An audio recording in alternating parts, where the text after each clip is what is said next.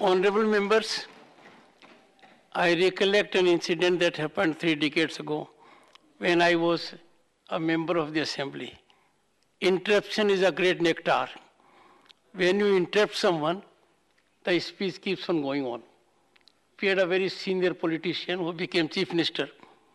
So once I decided, with the consensus of all the opposition members, we shall not interrupt him today. He was worried, he was concerned. And he said, who has conspired not to interrupt me? So you tried your best to get some interruption. It didn't come forth. Dr. Kanimozhi, NVN, Somu. Thank you, Chairman, sir, for giving me an opportunity to speak on the discussion on the appropriation bills. The government seeks to note for the payment and appropriation of amounts from the Consolidated Funds of India for the current fiscal. Sir, first I would like to make a mention on the farmers. The Union government has promised the farmers of this nation that they will double the income of the farmers in the country. 8 years has gone, farmers' income has not doubled. Sadly, farmers' suicide has doubled. A complete analysis on farming techniques and total expenditure incurred directly and indirectly by the farmers for their agricultural production should be calculated accurately, and based on this data, MSP for all agricultural produce for farmers. Farmer families owing cultivatable land owning are eligible for receiving income support under the PM Kishan scheme.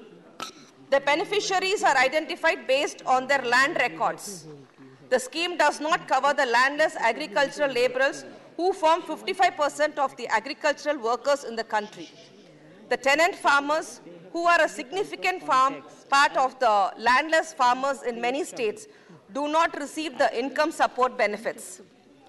The government should provide all necessary support and encourage states to create a digitalized mapping of farmlands, incorporating every finer detail on the land utility cent by cent in a time-bound manner. Credit eligibility certificates, which would act as tenancy or lease certificates, should be issued to tenant farmers. These certificates would enable the landless tenant cultivators to obtain agricultural credit.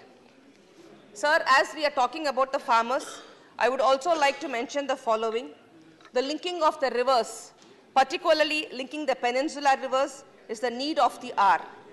But as it remains unfulfilled for several years, I urge upon the government to take concrete steps to execute the linking of the peninsular rivers a reality. Tamil Nadu, being a low riparian state, is struggling to get its rightful share of Kaveri water from Karnataka. It's unfortunate that the Karnataka state government gives scant respect to the legally constituted Kaveri Water Management Authority to violate the award of the Supreme Authority. Sir, I urge the Union government to intervene immediately and warn the Karnataka government for their unconstitutional illegal efforts to construct a dam at the Meghatadu in River Kaveri. It is a constitutional duty of the Union government to intervene and solve the issue between the two neighboring states. Sir, then on the road and the infrastructure, enhancing the road networks and connectivity is very important to have a flourishing economy. The Honorable Finance Minister has announced the PM Gati Shakti Master Plan for Infrastructure Development and a Master Plan for Expressways to boost economic growth for the next financial year. Sir, our Honorable Chief Minister of Tamil Nadu, Thalapathy M.K. Stalin, has requested the Union government for declaring 8 state roads. In principle, approval has been granted by the Road Transport and Highways Ministry. I urge the Union government for the early approval of the same. Sir, on the tolls and the road accidents, there is an increase of more toll gates, will increase transportation costs, which will again affect the common man, causing hardship and local residents. NHAI has already hiked all toll gate fee by 4% to 21%, which lead to the rise of prices of essential commodities. Besides essential commodities, toll fees also affect transportation of raw materials and finished goods across the states. So India tops the world with 11% of global deaths in road accidents, with about 4.5 lakh road crashes per annum. in which 1.5 lakh people die, which account for 11% of the road crash deaths, witnessing 53 road crashes every hour, killing one person every 4 minutes. The government should focus on this area of road safety and road maintenance. Sir, the Tamil Nadu government has initiated a wonderful scheme to save the life of accident victims. Anyone who met with a road accident anywhere in Tamil Nadu would be admitted and given treatment immediately in the nearest hospital without any fear of who will pay the bill. The government of Tamil Nadu is allocating maximum of 1 lakh rupees to provide treatment for the first 2 days of accident victims. The accident victims are admitted in hospitals well within the golden hour. Through this initiative, thousands of accident victims were saved in Tamil Nadu. This scheme can be emulated throughout the country to reduce the fatalities of the Indian roads. Sir, about the tourism, Tamil Nadu is the most sought tourist destinations in India due to the rich cultural heritage, inherited wealth of Tamil Nadu. Unfortunately, in India, though the potential for improving tourism industry, the efforts from the Union government is very much wanting. We lag way behind in this regard. Tourism should be given an unprecedented importance by the government of India to showcase the geographical diversity, the rich cultural heritage, and the historical legacy of India to the world. Yes, I agree. Tamil Nadu is a paradise of gigantic ancient cultural structures, temples for the consciousness of ancient art, architecture, and heritage. Just imagine and calculate the cost incurred for the construction of the architectural marvels, the big temple Tanjavur, the Gangaikonda Cholapuram, the sprawling multi-tower temples at the Tiruvannamalai, Kanchipuram, Srirangam, Madurai, and Rameshwaram are the gigantic Vellore Fort or the aesthetic Sanji Fort. Just think of the love of labor which has occurred on those temples. How precious those everlasting temples and historic monuments. It may not be possible to construct one such temple in this modern era.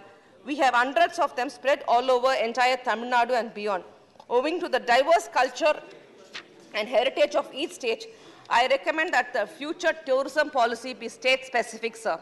Apart from Chennai, several important tourist destinations in Tamil Nadu are a matter of great pride and been on the priority list of foreign tourists. Therefore, Tamil Nadu should be given more direct international flights, especially to and fro from European countries, and better connectivity to other cities in Tamil Nadu. Sir, the textile and the MSME, the textile sector and garment sector is undergoing a severe crisis as a result of multiple factors, including the economic impact of the COVID-19, the Russia-Ukraine war, and the anticipated economic slowdown in the West. The month-on-month growth rate in ready-made garment exports is now showing a sharp decline. The exporting units and the supplier MSMEs are staring at a severe financial crisis in the ensuing months due to the low demand. Lacks of jobs, particularly for the rural women, who form a significant chunk of the workforce, are in danger. Our Honorable Chief Minister of Tamil Nadu, M.K. Stalin, had written a letter to the Honorable Prime Minister, Sri Narendra Modi, requesting to announce a special emergency credit line guarantee scheme for the MSME sectors. Also suggested 20% additional collateral-free credit be provided under the new scheme. Considering the above circumstances, the MSMEs must be given a special credit facilities to survive the crisis. I urge the government to announce a special emergency credit line guarantee scheme for the MSMEs in the textile sector and the garment sector immediately. Sir, Make in India, Make for the World, this mantra of Honorable Prime Minister Narendra Modi gave in his 2020 Independence Day speech. For this vision to be successful, over 6.3 crore of micro, small and medium enterprises must be taken on board. Encouraging an innovation-led ecosystem that incentivizes technological interventions over the medium term could make small business make more for India and the world. The rapid increase in input costs the impacted MSME production amid volatile supply issues, while reducing import duties on raw materials like steel could provide immediate support. Indexing the raw material prices in long-term government procurement contracts could provide the necessary cushion against inflation and unnecessary and uncertainty in the supply chains. To ease credit and liquidity concerns, the emergency credit line guarantee scheme should be expanded further to ensure outreach among the smaller enterprises within the MSMEs. Sir, I would like to draw the immediate attention of this August House regarding the serious disruptions faced by the textile industry in Tamil Nadu due to the escalating price of the rise of the cotton and the yarn. The Union government took a note of the situation and our request had notified the withdrawal of the import duty levied on cotton. Despite this, the situation is not improved and the prices of cotton and yarn continue to rise. This precarious situation has widespread ramifications for the textiles industries in Tamil Nadu. The situation also has an adverse impact on handloom weavers in the cooperative sector, as they are not able to procure yarn and supply the same to the members for the weaving of the cloth. The growing discontent in the industry and among the weavers is alarming. The Union government should initiate appropriate steps to rein in the cotton prices rise and consequent disruptions in the textile value chain to save textile units in the Tamil Nadu. Sir, the Union government's approach towards the implementation of projects is lackadaisical and wanting. People of Tamil Nadu have apprehension that Tamil Nadu is getting stepmotherly treatment when it comes to the railway project or the national highway project or any other project announced by the Union government. Sir, the setting up of the AIMS at Madurai was announced in the budget of 2015. Honorable Prime Minister Narendra Modi had laid the foundation stone just before the last Lok Sabha elections. Literally, there is no physical progress in the construction of the AIMS in Madurai. Now, the revised estimates have been sent to the Department of Expenditure for approval. When the PM laid the foundation stone in 2019, the project cost was estimated to be rupees 1,264 crore, which had reportedly climbed to rupees 2,000 crore by December 2020. In March 21, the Japan International Cooperation Agency, the JICA, extended assistance to the tune of rupees 1,624 crore.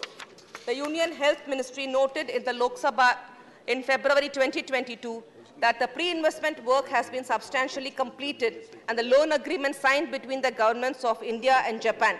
The process to engage a project management consultant is underway.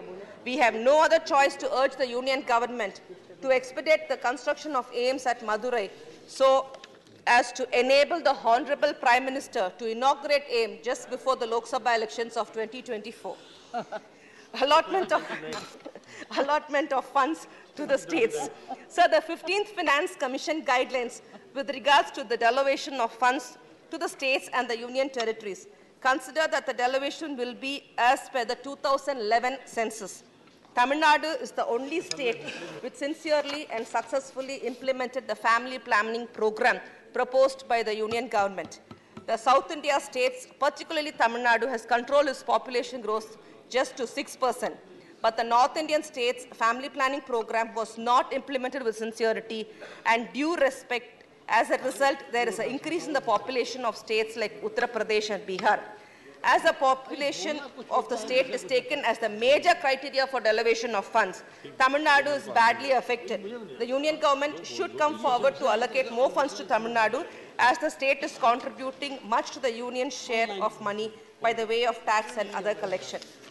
In the same way, sir, I would like to mention here the number of Lok Sabha constituencies in 2020-26 would be fixed as per the delimitation committee proposals.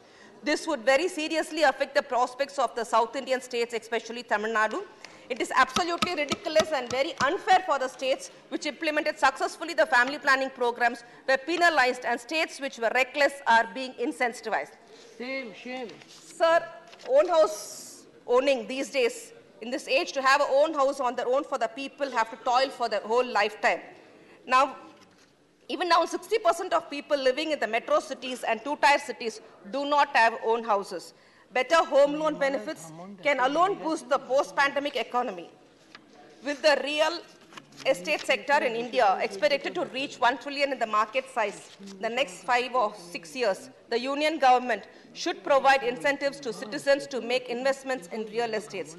People of all states would like to have a house of their own, especially the people in the unorganized sector like the taxi and the auto drivers, daily wage workers, require generous support to pay to own a house. PMAY and the other such schemes to provide houses require allocation of more funds and equitable distribution. Sir, due to the price rise, inflation, poverty, unemployment, and crime against the women, are on the rise since 2014 due to the inappropriate economic policies and the financial mismanagement. Economy has gone tailspin. Recession has taken place in our country. The trade deficit is on the rise and the Indian rupee is plummeting against the US dollar. Unfortunately, all the ministers of the union government are always busy in the election campaign. Sir, before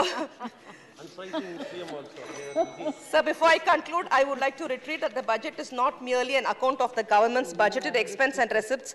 It also sets the stage for the country's growth and reform trajectory. I hope the government will fulfill the aspirations of poor, downtrodden and middle-class people. Thank you, sir. Shri Raghav Chadha.